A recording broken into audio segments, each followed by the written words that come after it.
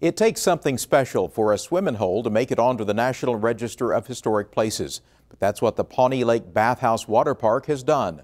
From its very start in the depths of the Depression, it's provided a stylish escape from Oklahoma's searing summer heat.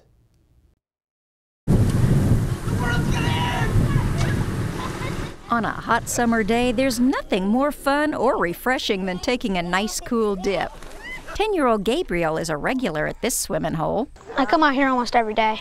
His favorite thing to do? Jump off the high dive and stuff. He's not alone. Big and little kids are lining up to jump off the high dive, the low dive, and slip down the water slide at the Pawnee Lake Bath House Water Park, just outside Pawnee. Lena Hannah O'Neill brought her son Donson out for the afternoon. We were really delighted when we pulled up the street here. He says, "Look, there's people in there, it's open." From Memorial Day weekend through Labor Day weekend, the bathhouse at Pawnee Lake is open to the public. For just $2, you can stay all day picnicking, swimming, and using the paddle boats.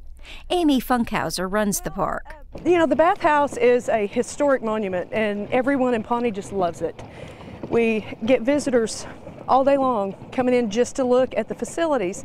That's because the bathhouse changing facilities here aren't just some shed on the shore. This bathhouse is a work of art, constructed by the WPA in the waning days of the Great Depression. The entire building is constructed of hand-hewn stone quarried locally.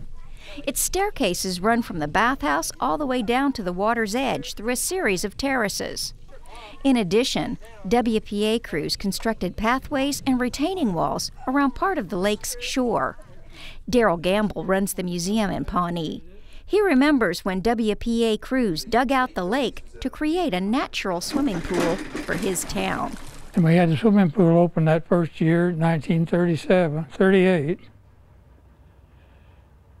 And they had good swimming that summer, but they didn't have any place to change clothes that go behind a tree or bush. And they got tired of doing that, so they built a bathhouse. Brad Sewell is Pawnee's acting mayor. When it was done, it was evidently a really important project at the time. The governor was here for the grand opening, and so was the director of the WPA program, the national director of the WPA program. They shut the whole town down, and they all went out to the lake, celebrated. Of course, my best time was when I got back out of the Navy. I run the swimming pool back then. I was lifeguard. And we had a lot of fun. Back then we had dances on the balcony, and we had an old Nickelodeon we put out on the balcony, play dance music. As time went by, though, people in Pawnee decided they no longer wanted to swim in a lake. They wanted something more modern. As the years went on, pools, constructed pools, cement pools became more and more common, and just sort of the push for a pool that had chlorinated water and all that sort of thing started happening. And in 1978 they actually had a pool built, and when they did that, they went ahead and the city decided to focus on that and not so much focus on this facility out here. The cement pool eventually became too costly to keep up, so in 2003, folks in Pawnee decided the time was right to restore and preserve their old bathhouse and swimming hole out at the lake.